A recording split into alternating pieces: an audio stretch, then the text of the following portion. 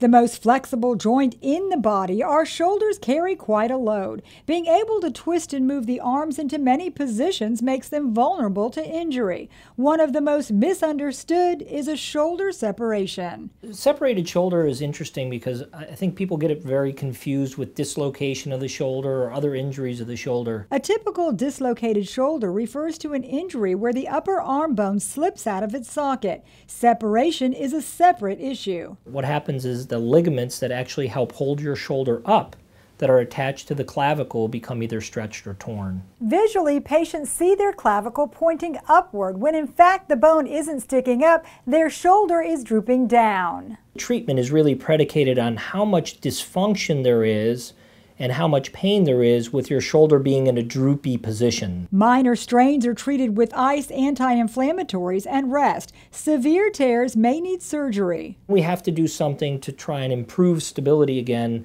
pulling the shoulder back into the position that Mother Nature intended. Using a tendon graft, surgeons reinforce the damaged ligaments, creating a scaffold for the body to repair itself. Just like occurs in ACL reconstruction in the knee, your body slowly but steadily actually dissolves the old cells that were in the old material and deposits new cells in their place. An uplifting treatment, patients with a severe separation can return to normal function pain-free. For Lee Memorial Health System, I'm Amy Osher.